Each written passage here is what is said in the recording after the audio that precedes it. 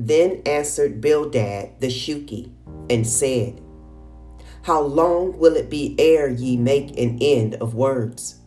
Mark, and afterwards we will speak. Wherefore are we counted as beasts, and reputed vile in your sight? He tears himself in his anger. Shall the earth be forsaken for you? And shall the rock be removed out of his place? Yea, the light of the wicked shall be put out, and the spark of his fire shall not shine. The light shall be dark in his tabernacle, and his candle shall be put out with him. The steps of his strength shall be straightened, and his own counsel shall cast him down. For he is cast into a net by his own feet, and he walks upon a snare.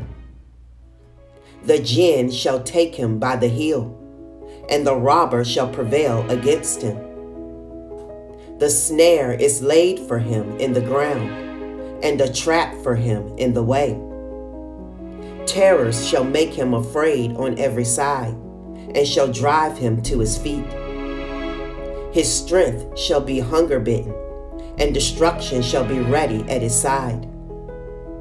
It shall devour the strength of his skin. Even the firstborn of death shall devour his strength. His confidence shall be rooted out of his tabernacle, and it shall bring him to the king of terrors.